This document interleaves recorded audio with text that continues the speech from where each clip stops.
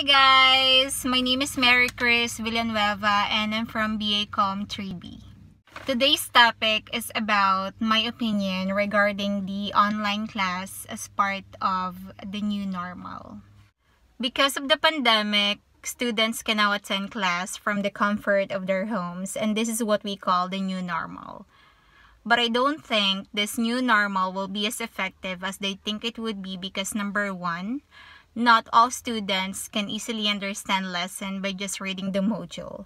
Each student has different learning preferences.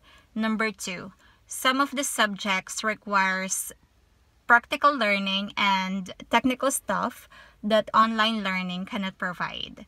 Number three, the effectivity of online learning depends on students' personal situation, because if you have computer and stable connection, that will be your advantage. The sad truth is, here in the Philippines, we don't have a stable connection. It will be effective, I guess, if we are just prepared. But unfortunately, many of the schools weren't prepared for moving classes online. But we have to deal with it.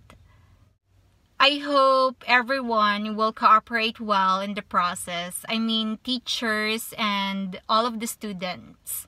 And no one should be left behind.